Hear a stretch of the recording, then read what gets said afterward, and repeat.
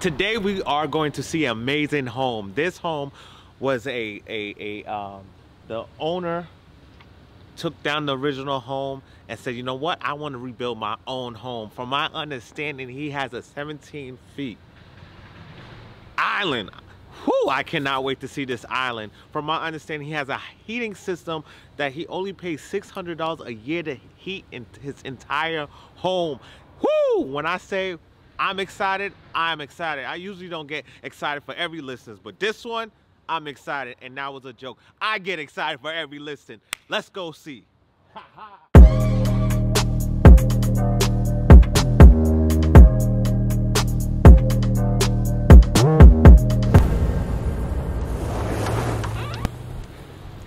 Welcome to the house, Thumping Realty.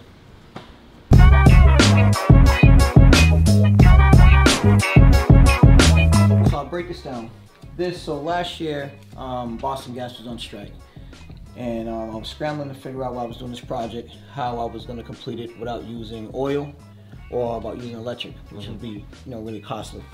So a friend of mine told me about a system that he was putting in Milton, which he was the first in Massachusetts at the time. I was the first in Boston. This pellet stove, main energy system right here, burns pellets, which this hopper holds like 5 tons of pellets, right? Okay.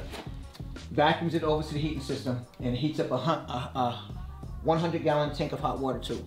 So my heating system over here is a hydro heating system. So you get that humidity heat. That's you don't have dryness. Heats up your hot water, and at a cost of about $60 a ton, because you get a rebate from the state for 20 years. So it's equivalent to, it'll cost me about $1,000 to fill it up. Yep. And then at the end of the year, it's only costing me $600 a year to heat a 2,000 square foot home, heat and hot water. Right now, this bag has been filled since not last year October, the year before last. Okay. So as you can see, 2018. As you can see, right here, it's at an incline, but we're at half bag right now. It's only me that's living here right now. When I filled it up, I kept the heat on 60 degrees while I wasn't here for a whole year. And then while I've been here, it's only been, like I said, it's really efficient because I have spray foam close-up insulation in the walls. Yeah. So it keeps the heat and hot water it's like the best thing ever. I mean, if you got gas, you're spending $200 a month on cold days. You know what I mean? This heats your heat and your hot water. So the system alone was about $24,000. The state gave me a 45% rebate, so I got 45% of it back.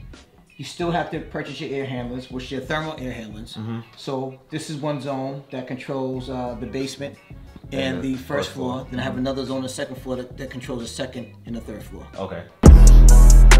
This is the Last Supper island right here. If God was around today, this will be where he's having the Last Supper. I've never seen an island this long, ever. 17 feet, dog. 17 feet. Discount white. I gotta keep something like this away from my wife, because she's gonna talk about, we need more kids. You know what I'm saying? This island gets you in trouble, fellas. You already know you can grab all your recipes and she'll talk to you. Preheat the oven to 190°/gas, 5/fan 170. Wash the turkey inside and out and dry well with. Got the smart refrigerator, teaching us how to cook. I'm gonna have a good time with this home, bro. I noticed that your staircase is wide. Dude, my architect, I spent hands-on designing everything.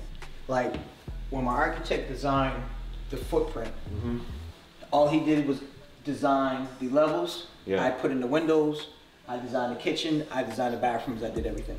All he did was design the structure to make sure I passed. As I was building it, I did design by build. Gotcha. So I make sure my stairs are wide. Yep. I made sure, of where I wanted my island. I mean, everything you see here, all your windows, your natural light. Yeah. If you had blinds, literally, you don't even need the lights on. It's just naturally bright. Question I gotta ask: why the so long. So Well, if you tell me the story behind. So this is more so like a Philadelphia type style house. It's narrow. So when I first thought about it, I said, well, maybe I'll connect the island to the wall and I'll bump it out to here. But then I says, what are you gonna put here? A table? You can't really put anything else because it's narrow. Yeah. I said, why don't you just make it? And I love to entertain. If you look at all my houses, you'll see every single home that I've owned, I've always had surround myself with big kitchens and big bathrooms. That's it. I have a house on 36 Gaston Street that was listed when I first bought and flipped the house. It was Boston's best house. It was on. Yep. So now they're reselling the house for $300,000 more, and again, it's on Boston's best house again in the globe. So if you look at all my islands are full slab islands. So we couldn't make a full slab island, it's not that wide, but we made a nice long island so that when people in the kitchen, they want to entertain in the kitchen. The reason why I placed the TVs here and here, so that when you're entertaining and you're eating and you're drinking, whatever, you can be able to have you can still have a view on wherever you want to do. So this kitchen is a gourmet kitchen, one. You got plenty of cabinets to store everything. You got plenty of closet space. And you can do all your cooking here. You can have your Thanksgiving dinners here on this island. You can even set a little dining table over in the corner. But I made a kitchen that's always functional. You don't want it. You always see islands small, whole bunch of mail on there or stuff like that. I wanted to make my island grand so you can sit down and really enjoy it. The induction. I think everyone's kind of moving towards this kind of stove. So I don't know if you've heard about Brookline and Brighton right now. They're getting rid of fossil fuel. No new construction will ever have gas or oil anymore. Okay. That's the new thing in Brookline and Brighton. Yes, they banned it. So they're gonna force all the reusable energy. So it's gonna either have to be electric or what I have downstairs, pellets. So this stove is a commercial grade induction stove and it's dope. I mean, I wasn't really a fan. I like to cook on gas because I am a cook. Yeah. But it's hot, it's neat, easy to clean, it's dope. And when I wanted to turn on like right away and warm up, that stove heats up in a couple minutes tops, easy. Alclad is the only pot. You got to spend a little bit of change for it. But Alclad pot's the only thing that you put on there, and then what I love is as soon as you take it off, exactly, you put your hand on it. It's cool. Right away. So it's great for kids, you know, when you take it off, your kids don't touch it. The confection oven / microwave is dope too. So I'm not really a person who loves to warm up stuff in the microwave, but it warms up just like the oven, which is really nice. Yeah. So the sink. Farmer's sink. You gotta have a sink. Yeah, all day long. I feel like in all new construction, you have to have. Yeah, I'm not a double bowl sink person. Yeah, I just want it nice and big. Throw your shit in there, wash it up. What I love to do is because I cook, I dump my chicken in, my turkeys in there, wash it. I season that stuff in there. Once I wash everything up in there, that's why I really love the big farmer sink. And this is hickory flooring, pre-finished hickory flooring. Lifetime warranty on it. I love it. The style is great. The look is great. When I saw it in the store, I had to have it. I didn't want to do natural oak. I like the wide plank look. That's the reason why I went with this flooring. So I'm looking around. I'm like, oh wow, I never seen that before. Why did he go with that? The recessed lights. Yours is not. Oh yeah, square. Yeah, square. So I like the square. You can show the true guy's craftsmanship. You see how they're lined up? The circle, they don't have to be lined up. Yeah. And they'll still go. But in the square, you can tell the guys really focus on that. But it was something new and I like this. Oh, okay. I mean, it was really. It was a good touch. Yeah, and I did square all the way through LED lights. They're dimmable lights, as long as it's the dependent lights too as well. Yep. But I like it. It was something different. Okay. Also, what's different is every single bathroom and bedroom doors have frosted glass doors. Okay. So I like that so that, it shows like a little ambiance. If you have company, you see the lights through the doors without seeing anybody in there or anything like that. So that was just something different I wanted to add to a little bit of class to it. Okay. And I got a lot of these ideas from all the hotels I've been to, the W hotels and stuff like that. Close the door, they had the frosted glass doors, the frosted glass partition walls between the shower and stuff like that. 2 bedrooms and a full bath. Juliet balcony, which is just good for ventilation. You want to come out here. I mean, it's not really anything, but it's, just for aesthetic looks and stuff like that. You can open up the door and you get some good ventilation in here. Yeah. The good thing about the spray foam installation is that if you crack open a window downstairs and you open this up, the suction is so crazy. Like it'll if you're cooking and you want to air out everything, it'll actually suck everything out because everything's just so tight in here. Gotcha. So you can open up a window, open up a door. It's real quick. Decent sized bedroom. Oh, nice. This is a smaller bedroom, but it could be an office as well. You have a full size bathroom here, stand-up shower. I see you staying with the gray vanities. All day long. Yep. Great grays are in. All the light grays, dark grays, the grays are in. So here you have big enough for a California king bed, balcony style, your closet. Not only these closets here, I also have 2 additional closets. One's for shoes and one's for like larger suits and stuff like that, or for women's dresses or whatever. Okay. And then you have your bathroom is a stand-up shower / soaking tub. This is comfortable, very comfortable. The siding on the property is hardy plank siding, cement siding. Never have to worry about it. Never will paint or peel. Your gutters are leafless gutters. Everything is in this house, done to this house like you'll never have to do any maintenance to it at all. Cobblestone front, don't have to worry about, you know, when you snow removes, you don't have to worry about salt, chipping, anything like that. I did this in mind of me not doing any maintenance to the outside. Yeah. So I noticed that some people will pull up and say, okay, it's not enough parking. Or they'll... Oh, I have parking in the rear. Okay. So I have parking in the rear for 3 cars. Yep. Or if they wanted to landscape it, they can landscape the yard, whatever they want to do. But currently, right now, you can pull in the shared driveway and it's parking in the back of the house for 3 cars. Okay, great.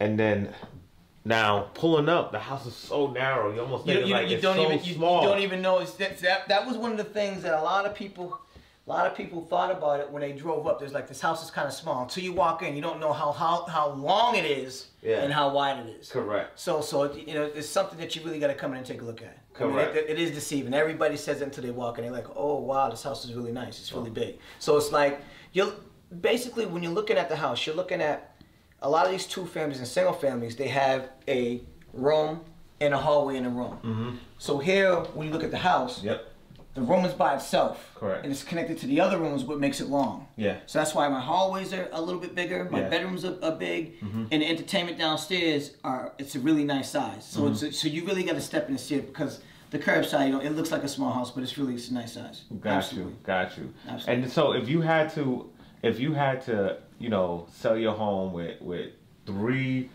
top products or things that you put in this home, what would be the 3 sellers? The 3 sellers would be the closed cell insulation, which keeps it cool and heated. Yep.